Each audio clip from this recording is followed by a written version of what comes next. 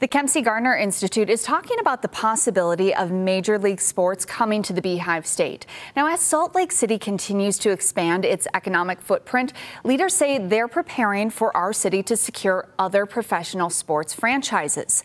Leaders in Utah are currently working to plan for these potential enterprises while also planning for the state's growing population. What we care deeply about is that we want to invest in downtown Salt Lake City because, as everyone's talking about, the downtown, the urban core, needs revitalization. It needs reimagination. Salt Lake City needs this investment.